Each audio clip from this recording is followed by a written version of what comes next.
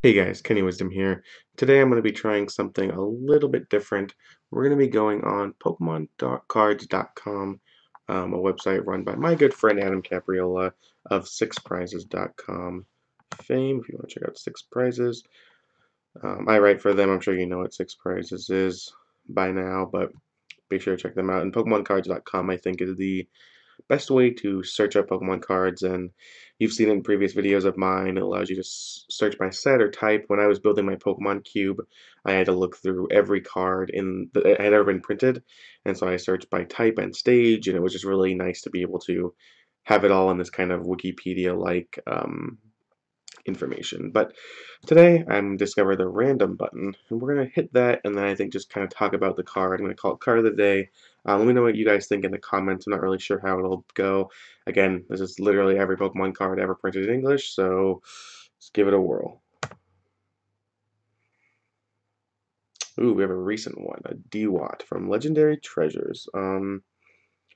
I've never actively seen this card before. I'm sure that I've seen it. You know, it's a new card. I've opened packs of Legendary Treasures, but I don't remember seeing it. But the art is pretty sick, as most Legendary Treasures cards are, actually. It's a little Muck in the background. Dewott looking like he's about to throw the shell at a Muck, and he's in some kind of industrial plant or something where there's tubes with water in them, I think. And actually looks like Muck is kind of off to the this whole background doesn't really make a lot of sense unless I'm just picturing it wrong, but I don't think that's right because Muck looks like he's falling in some sort of hole, and then DY doesn't look like he's even on the same plane.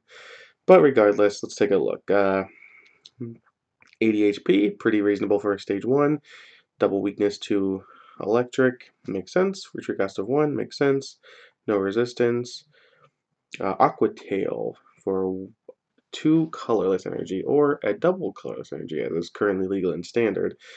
30 damage, flip a coin for each water drain attached to this Pokemon. This attack does 10 more damage for each heads. So pretty standard. I mean, Samurott has never really seen a lot of competitive play. There was a competitive Samurott deck in the 2011 Worlds. I think Britt Pybus actually played Samurott, and I know other players such as Tyler and Namora were considering it. That was the black and white one, but never really made a splash, and I don't think it ever really got played outside the tournament either, but certainly a reasonable card. You know, you open it in a draft and you're going to play it, attach a bunch of water energy to it. 80 damage is kind of relevant in limited format for Pokemon. So let's take a look at the flavor text. Scalchop techniques differ from one Dewott to another. It never neglects maintaining its Scalchops.